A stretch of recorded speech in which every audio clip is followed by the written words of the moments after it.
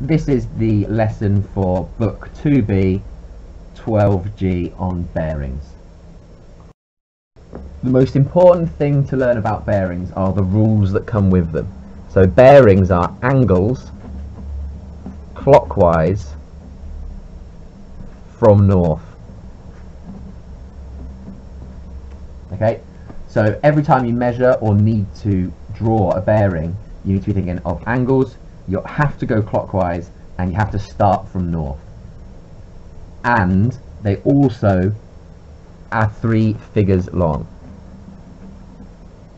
Meaning if I've actually got the angle of 37 degrees, I will be talking about 037 degrees. Questions to do with bearings will always tell you where north is, and if it isn't, it's just up the page. It's the same with maps, always going up. Okay, there'll be an N next to it to show that it's north. Now if I wanted to draw this angle of 037, then I will get my protractor, line the protractor up so the center is on the corner, north is going to 0, and then I'm looking for 37 degrees.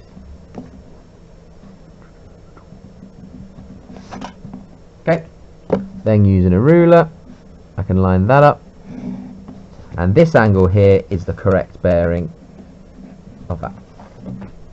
Okay, if I wanted to take a bearing and work out where it was, so for example I've got my point A and I wanted to walk to B, so I'm looking for the bearing of A to B, then again I'm just measuring an angle clockwise